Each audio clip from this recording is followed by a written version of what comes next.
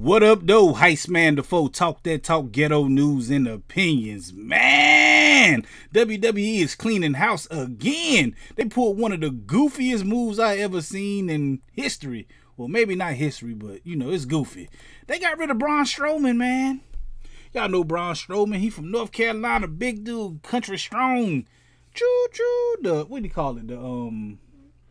I forgot what they call it. Not the hate train, but the Braun Strowman Express.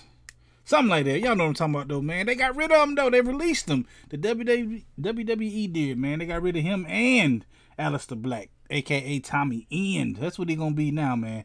Maybe he'll go back to that persona. Maybe they going to the AEW, man. I guess so. That's what they best bet to do. But I think that was just dumb. It was goofy of them to get rid of Braun Strowman. Braun Strowman is the man, yeah. He big. He look reputable. He look like a champion, man. I don't know, man. Y'all can hear this news everywhere. I'm just getting on it too. So go check out all the sources and find out the reasons and all this stuff. Y'all can find out about it. I'm just spreading the news. Braun Strowman gone for WWE, man.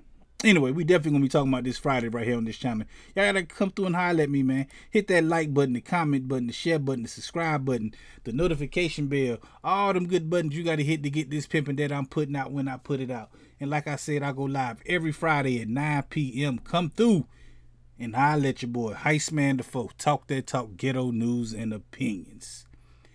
Peace.